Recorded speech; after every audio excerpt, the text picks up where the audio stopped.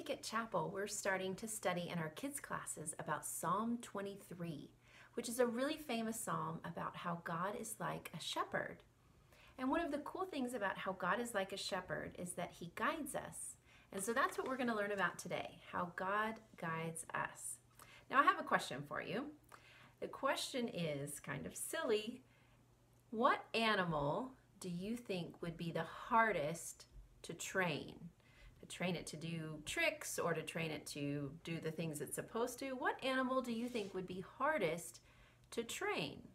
We have a dog that has been our pet for 6 years, and we have trained her to do some funny little tricks. But some animals aren't so easy to train.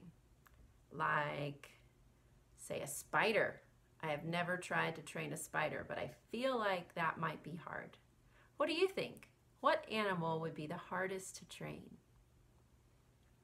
Some animals are actually pretty easy to train. In fact, one of the animals that loves to do whatever its master says is a sheep. And in the Bible, God says that we are kind of like his sheep, and he is our shepherd. The first verse in Psalm 23 says, "The Lord is my shepherd, and I have everything I need." You see, God takes care of us just like a shepherd would take care of a sheep. Now, what kinds of things do you think a sheep might need? I was thinking that a sheep would really like a nice meadow with grass where it could eat the grass and it could lie down in the soft green grass. So I have some green fabric here. Maybe you have some things in your house that you could help make a little sheep habitat. And we could provide all the things a sheep needs. So you can see what you can find in your house to create one. I found some green fabric for some grass, and I thought a sheep probably also needs water because sheep need to drink water. So I pulled out some plastic wrap. It's kind of like a shimmery thing that reminded me of the reflections on water. So I'm going to put my water here beside the grass so the sheep can have some water to drink.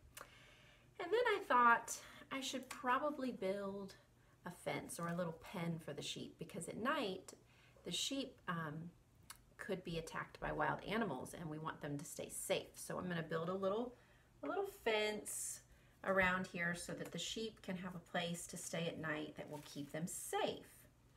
And we'll put some more here.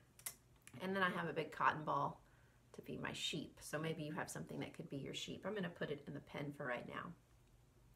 And out here, this is a little black puff ball. We're going to pretend like that's the wolf that's going to stay way outside the pen, because the shepherd, got a spoon for my shepherd, the shepherd is making sure that the sheep have everything that they need.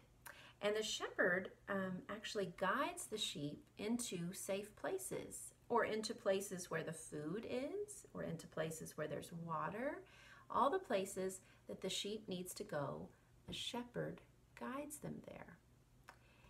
Later in the Bible, in the New Testament, there's a book called John, and it shows us what Jesus said about shepherds. In fact, Jesus said, "I am the good shepherd, and the sheep know my voice, and they follow me."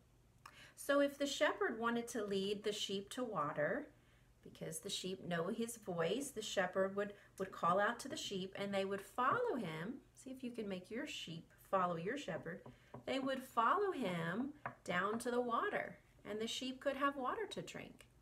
And then when it was time for the sheep to go back to the pasture because they were hungry and tired, the shepherd would lead them back into the pasture and the sheep would go. And then the shepherd would keep watch at night so that if a wild animal came up, the shepherd could chase them away and keep the sheep safe. And so Jesus says, "I am the good shepherd." And just like a shepherd watches over his sheep and leads the sheep where they should go, and the sheep follow him, that's how we can follow God. He will guide us in all the right places. He will guide us to where we need water or food. He will guide us to the people that he wants us to love. He will guide us when things are hard, or maybe there's something that feels like it's attacking us. God will guide us and protect us, just like a shepherd cares for his sheep. And that's a really important thing for us to remember this week. That when we don't know what to do, or we're not sure how we should do something or how we should treat other people, we can trust God, because just like the shepherd, he cares for the sheep and will guide us in the best ways. We can trust God. Just like the sheep trust the shepherd, we can trust God to guide us, and we can follow him because we know he will lead us in all the right places. So I have a great song for you to sing together at home, and it's called God Will Guide Us. And it talks about just that even when there are difficult times or there are things going on that we don't know what to do, we can trust God. He will guide us and give us everything we need, all the strength, the power, the encouragement that we need to go the right places and do the right things as God guides us. So enjoy worshiping at home, and I'll see you next week.